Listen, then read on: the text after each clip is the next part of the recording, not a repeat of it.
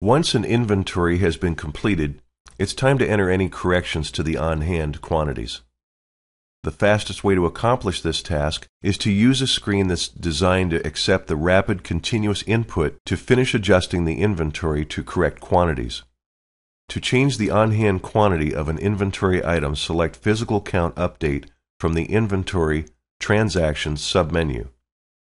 The Physical Count Update dialog box displays. Enter the part number and select Find.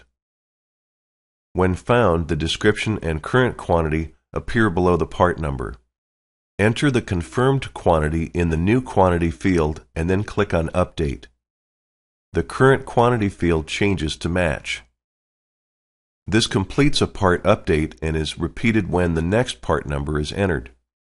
If the precise part number is not available, enter a partial number and select Inventory. The inventory list displays with the partial part number entered in the part number field. Click Search or press Enter. The inventory list displays any part number or numbers that match your input. Click on the desired part number and choose Transfer. This returns you to the Physical Count Update dialog box. The fields in the dialog box fill in automatically. Enter the confirmed quantity in the New Quantity field and click on Update. Repeat this procedure to update additional inventory records as needed.